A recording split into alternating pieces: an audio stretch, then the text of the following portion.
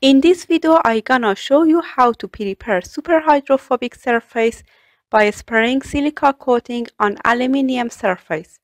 I'm Marzieh Hosseini and this is Nanotechnology channel. Materials that are required for this purpose are including aluminium substrate with dimensions of 5 cm by 5 cm, acetone, deionized water, absolute ethanol, ammonia, tetraethyl orthosilicate, and perfluorodisulfide chlorosilane. The sprayable superhydrophobic surface is prepared by following steps.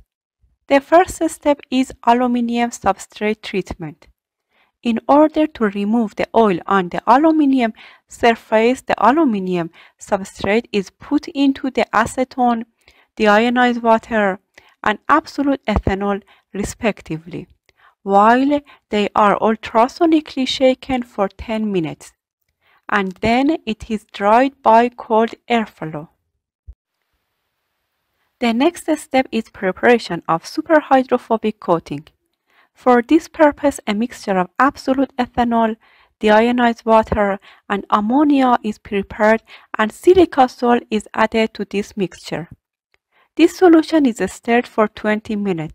Then tetraethyl orthosilicate and perfluorodisulfide solutions are added to the previous solution. The silica superhydrophobic coating is achieved after continuous stirring of this mixed solution. The final step is a spraying process. The silica superhydrophobic coating is put into an airbrush with 0.3 mm diameter and sprayed on the surface of the aluminium substrate. The thickness of the coating was about 25 micrometer.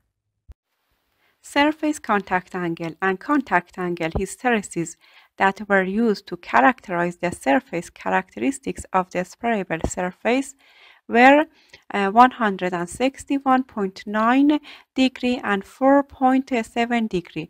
This confirms that the obtained surface is superhydrophobic.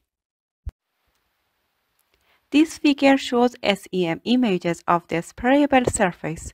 According to these images, the silica nanoparticles were uniformly distributed on the surface of aluminium substrate.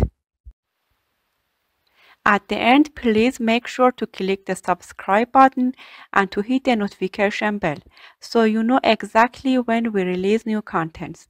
Also, right now, comment below and tell us what topic you want us to cover, as we always look at the comments to decide what to create next. Bye.